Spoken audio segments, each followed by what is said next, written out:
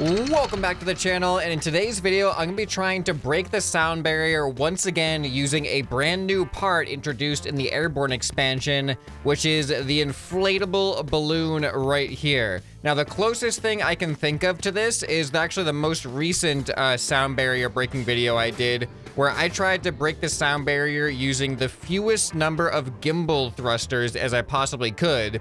And gimbal thrusters are just a thrust that always exerts a force directly upwards against gravity. No matter what direction your vehicle is actually facing, the gimbal thrusters will only go upwards. So I tried to create a vehicle that could break the sound barrier, as you just saw right there, using as few as possible, and I was able to get it down to only 3 gimbal thrusters. Now, inflatable balloons, they pretty much do the same thing functionally. They're going to apply an upwards force, but the method that they do it is very, very different. And one of the reasons why I think it is very, very different, at least in the game, obviously in real life it'd be completely different, but in the game, they're both just applying upwards force, but one of the key differences is that the gimbal thruster is considered propulsion. It is in the propulsion category. However, the inflatable balloon is in the balance category, so it is not intended or considered for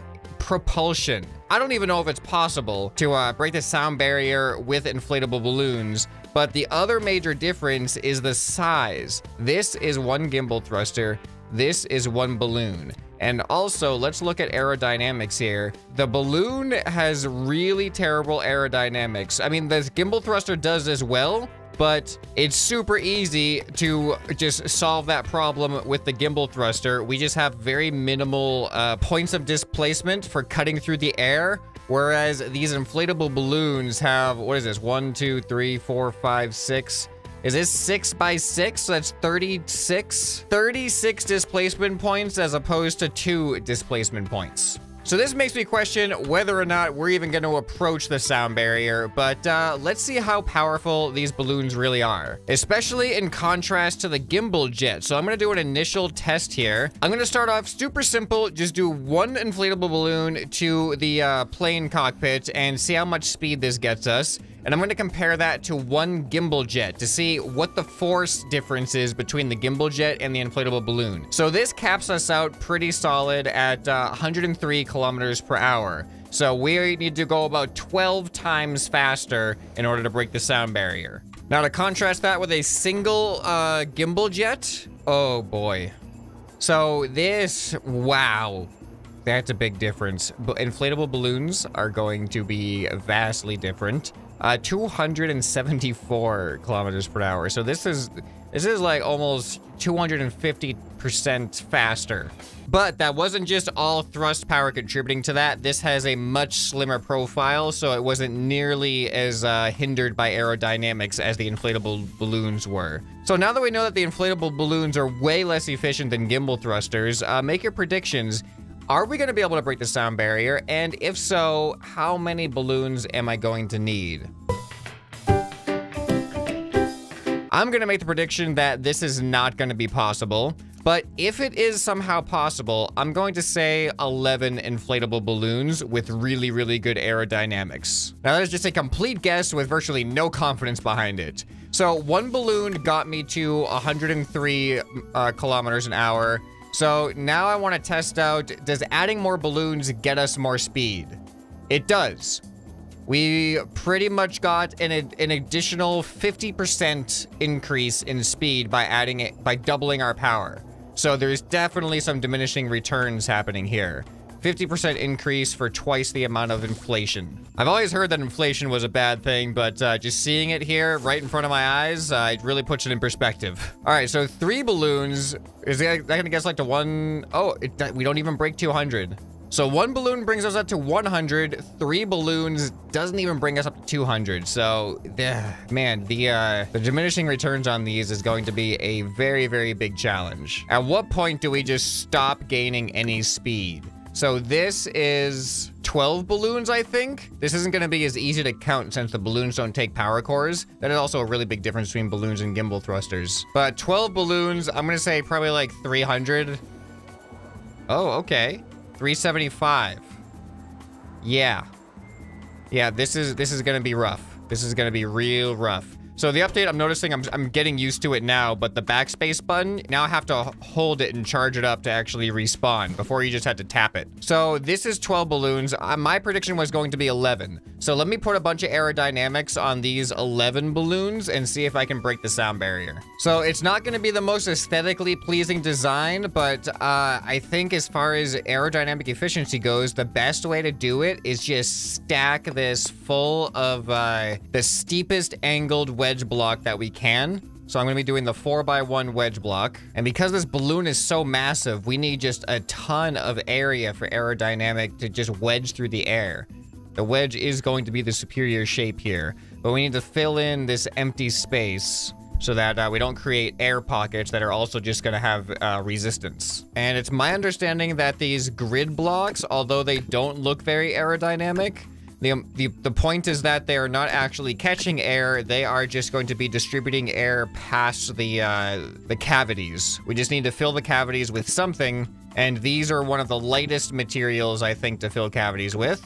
All right, so now you can see this balloon has 0 red arrows, which means this is an aerodynamically sound piece of equipment. So if I just turn this around and place it on top of my crazy craft here, this should hopefully go much faster than 375 kilometers an hour, hopefully breaking the sound barrier. Let's find out. Okay, here we go. Oh, whoa. Why are we going sideways? Oh, are we gonna do it? Are we gonna do it? If we weren't so sideways, why are we going so sideways? Oh, this is gonna work. And I think, oh my, it always blows my mind how much. Oh, I see what's happening. We have more weight on the nose than the tail. So because these are buoyancy based, it is actually flipping us over. This is crazy. I was wrong. I didn't think this was going to be possible. I now think this is going to be possible, and 11 may actually be too many now. But we have this issue, this big issue of our weight distribution or aerodynamic distribution. I think if I add some tail fins in the back, just like I did with my gimbal-based one. Yeah, so you can see here, my center of lift is below my center of mass. These are not, this is not feedback information that I had any other time I did a breaking the sound barrier video. This is the first time I have this information to work with.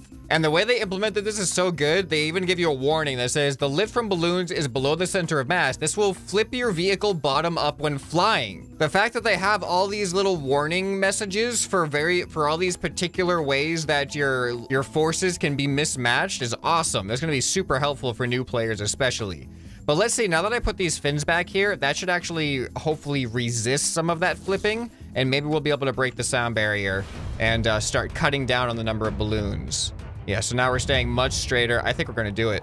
I think, oh no, we're slowing down quick though. We need to go to 1234. We're almost at 1200. Oh man, maybe 11 isn't gonna be enough. Something's gonna be enough, right? Oh, and we hit the top. I cannot believe that these are that strong. So another thing I'm noticing is you can see my center of mass is slightly to the top side. If we look at my seat, you can see at my cockpit, the window's on the top, and I think that's actually factoring into my mass, because you can see the center of mass is slightly to the one side of the center of lift. However, if I move this seat over a little bit, then we have the opposite problem, where it is slightly to the other side. So I want to try to, if I can make this as centered as possible, that's going to give me the straightest trajectory, which is going to give me the best displacement factor for cutting through the air without slowing down. So I'm going to add just a little bit of weight, and this shouldn't add much to my aerodynamic profile because the balloon here, you can see the hitbox of the balloon. This should be blocking the airflow technically, even though visually it's not blocking the airflow. I think mechanically it will be blocking the airflow, and this is just going to be filling in some of that space behind the balloon hitbox. So now, did the addition of that weight help? Not as much as I was hoping. I really want those to be intersecting center to center. All right, as you can see, I've reshaped a lot about the cockpit here just to add some more weight to the bottom of it. And by the looks of it now, it has also served to lower my center of mass a little bit. but it is looking like these are pretty well aligned now. Yeah, like if I pan around, they look like they're right in the center of each other. So it may seem counterintuitive. All I've done was add more weight to this vehicle, but we may go faster. I couldn't break 1200 before. Let's see if I can break 1200 now. Oh, see that tilt is what I'm trying to avoid. It still tilts for some reason. But here we go. All right, it looks like it did have a negative impact. This is unexpected. I thought I was gonna have a straighter trajectory, but this does not look like a straighter trajectory at all. All right, so that change did not have the impact I was expecting, so I'm actually going to delete it. It seemed to actually make my trajectory worse, despite my best efforts. So I'm going to add one more balloon and see if that's going to be enough to push us over the edge. So I believe this is 12 balloons now. 1, 2, 3, 4, 5, 6, 7, 8, 9, 10, 11, 12. So if this actually breaks the sound barrier, that's going to be kind of wild that I guessed 11 and I was literally 1 off.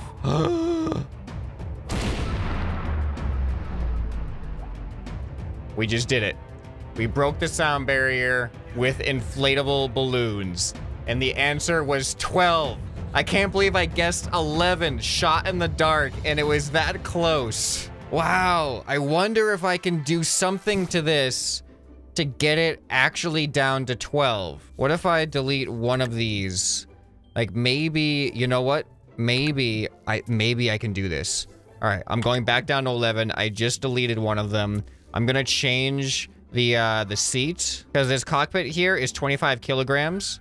I'm gonna go down to the go-kart seat because if it's underneath being blocked by this balloon, I don't think the aerodynamics of the go-kart seat are gonna matter that much. And then hopefully this is gonna be enough to keep us straight. Yeah, the go-kart seat is the lightest of the seats. All right, here we go. This is 11 balloons now. Come on. I want to break this with 11 balloons so bad because I made that prediction at the beginning. Oh, man, it's still in the 1180s. Like, I feel like there's got to be something I can do to get it just enough power out of 11 balloons. All right, I moved my seat a little bit. I just want to see if that matters. Come on. 11, 80, 90. Oh, we got a little bit more from moving the seats, but not enough. Come on, I want to get it with 11 balloons so bad. I have an idea. I can cut down on weight. This is going to be visually counterintuitive, but my understanding of the game mechanics, I think this might be technically sound.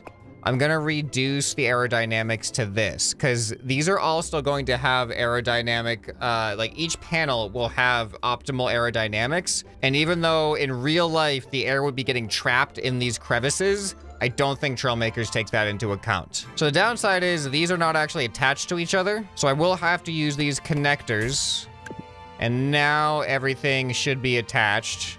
Okay. Let's see if reducing that weight at the top makes a difference. Now you can see my center of mass and lift are a little bit closer to each other. Okay.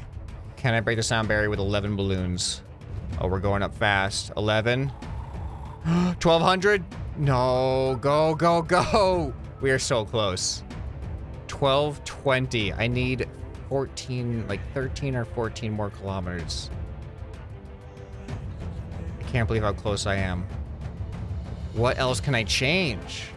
I genuinely don't know if I can make any other changes. Like, this is the lightest seat, unless there is one seat. I lied. There's one seat lighter than the go-kart seat now. And it is with the new Airborne expansion, there is the passenger seat.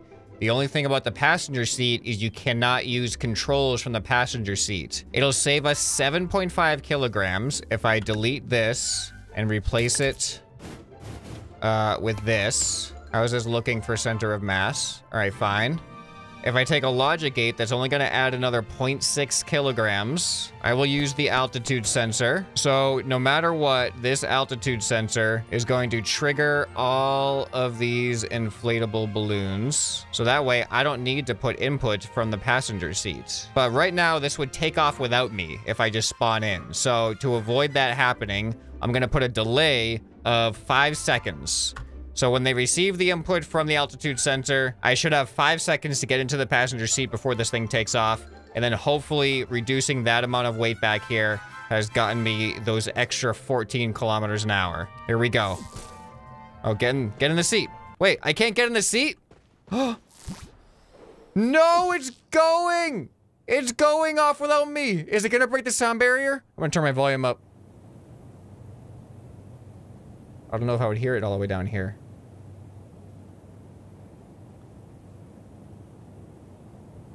Sound barrier? You know what? I don't think it counts. I think the problem here is a driver's seat has to break the sound barrier for it to trigger a sonic boom. And the fact that this thing doesn't have a driver's seat on it makes it an unusable creation, literally. I thought I would be able to get into a passenger seat, but apparently I can't. I thought I found the solution. It is not the solution, though. All right, well, it seems like the go-kart seat is going to be the best option, unfortunately. Is there anything else I can do with these 11 balloons? All right, I just rotated my vehicle just so I can confirm my aerodynamic profile. Like, if I delete one of these, you can see now we have a red arrow, and that's just gonna slow us down. So we cannot take off weight like that. Okay, hold on. How much does this weigh? This weighs 0.8 kilograms. Is there a block that can cause some drag that is less than 0.8? No, even the small tail fin is 1.2. Everything here is over a kilogram, except for this small airline, 0.8. So that doesn't help us. Spoiler, 0.1 on a spoiler. Is this going to break the creation if I do this? This is going to give us an unequal force only in one direction. Oh boy. Yeah, oh no, this is not how things are supposed to go. Hold on. All right, let's see how it feels with just that spoiler. I think, yeah, we're not gonna go straight. Okay, so that's not working very well. The problem is I can't add another spoiler on here, like, to create this tail fin concept without just adding more blocks that are just gonna, they're gonna defeat the whole purpose of cutting down on weight in the first place. Yeah, this is a bad idea. I don't think that's gonna help us at all. I might have a solution. I was forgetting that air control is on, and these are controlled by W and S. When I press W, that is applying a force to the seat. So if I disable that, now no force to the seat will be happening. Oh, we're so close. I can't believe I'm this close to breaking the sound barrier with 11 balloons, and I just can't get those final few kilometers an hour. I'm noticing that this wedge corner here has the same aerodynamic rating, extremely aerodynamic versus moderately versus fair. It has the same rating as these 4x1. So this is 2.5 kilograms. This is only 0.8. So if I delete these, the dimensions don't match up because the balloons are 6x6. This is a 4x4. So I cannot put two of them next to each other to cover the balloons without adding more than necessary aerodynamics. I can do a somewhat weirdly asymmetrical concept, but radially I'll make it symmetrical. So I'm gonna be doing this, and then I'm going to mirror that on the top. All right, check it out. Now we have this really weird thing going on, but that actually saves me some weight. I should have looked at what my weight was, but I'm pretty sure we are a little bit lighter now. Can I also add that same type of design in here? All right, I'm down to 61.8 kilograms, and we still have all bright green arrows, and look at the weirdness of the shape of this nose. Let's see if those extra couple of kilograms can give us an extra 15 or so kilometers an hour. I don't think it's gonna get there, but we should be a little bit faster at least. All right, here we go. Whoa, okay, it spins us. Is that bad? Does that matter? Oh, it matters a lot. Wow, I wasn't actually sure if it was gonna affect it in that way. So we've created a weird corkscrew. Yeah, so some of the energy is being translated into rotational energy, so we are losing speed despite being a little bit lighter. That's kind of cool, though. I'm gonna move the tail fin from the tail up to just underneath the seat here. I don't think this is gonna make a difference. I'm just trying, like, I gotta try everything I can at this point. Like, I'm out of options, and I'm just grasping at straws here to get any amount of change. And yeah, we're just capping off at 215 now, which is weird because, like, I've tried it multiple times now, and I can never get above 215 anymore, but somehow I got above 220 one of the first times with the design. All right, I've stared at this thing for quite a while now, and I cannot think of a single change that wouldn't just make it worse. I don't know if it's possible to do this with 11 balloons, despite how close we actually are. But once I add in this 12th balloon, you can clearly, like, we just zoom right past it to 1260. I guess 12 is the answer. How many inflatable balloons does it take to break the sound barrier? If anyone does it with 11, I would love to know what the secret is to getting those last few kilometers of speed, because I just cannot figure out what I could change. And I'm talking about no glitches. Of course, you could do the zero drag glitch, but that defeats the entire purpose of a sonic boom, which is, it happens because of the drag against the air. So even though I didn't think we were gonna break the sound barrier at all, I was wrong about that. I happened to be one balloon off from my actual prediction of how many balloons could break the sound barrier. I'm curious how far off your predictions were, and if any of you actually guessed 12 correctly. And be honest, don't lie about it. So I gotta give a shout out to the Red Penguin for bringing this idea to my attention in the comments on a recent video with the Airborne expansion. I thought I did all the sonic booms that could be boomed, but turns out the new update has brought some new methods of travel and propulsion, so now we're here. Well, if you guys enjoyed this video, you'll probably enjoy some more that you can find on the end screen right here. Hope this video has earned your subscription. Anyway, this has been ScrapMan, and I'll see you next time. Bye.